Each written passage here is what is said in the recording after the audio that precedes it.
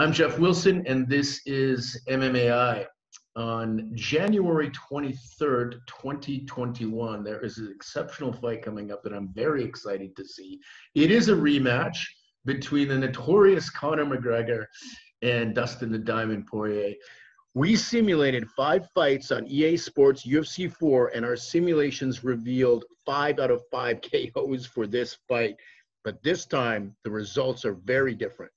4 out of 5 KOs in favor of Dustin, and 1 out of 5 KO in favor of Conor. What does Josh Hill think from Bellator, our Canadian friend? Talk to me about how you see this fight going down. Said 6 years have passed. Both guys have grown, tremendously.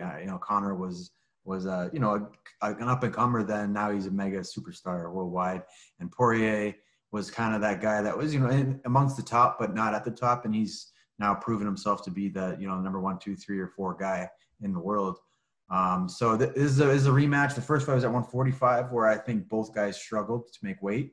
And I think that was, it was detrimental to their performances, I think. So seeing them at 55, they'll be, have more muscle, more energy, more fluids in them.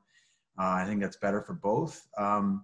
Who I want to win, I want Poirier to win. I'm rooting for him. I just, I love Dustin.